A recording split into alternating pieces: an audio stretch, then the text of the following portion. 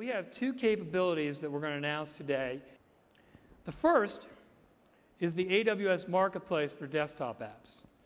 And what that will provide is a marketplace for the popular desktop applications that companies and customers are used to using. You'll be able to provision them easily to run on WorkSpaces.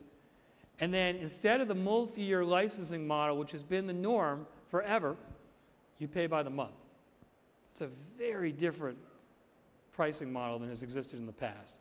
And you'll see in the marketplace for desktop apps, there are over 100 desktop apps that are available at launch today. And they across 11 different categories that you can see on the slide. And it's not just Microsoft Office. It's some of the other Microsoft apps like Project and Visio and Visual Studio, but also the Kingsoft Office Suite. And you'll see McAfee, and you'll see Adobe, and you'll see TurboCAD, and you'll see WinZip, and you'll see Git and GitHub, and you'll see Eclipse. It's a broad selection of desktop apps that are available to you to start consuming by the month. The second thing that we're announcing today is something called WorkSpaces Application Manager, or WAM.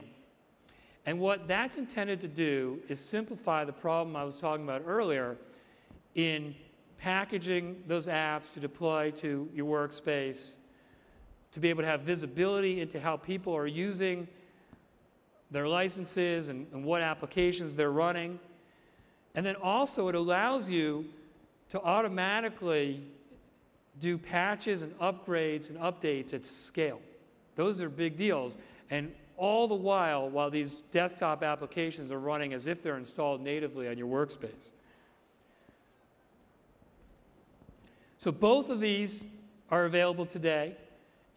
The first, offering the desktop applications in our marketplace, changes the model for how you can buy desktop applications.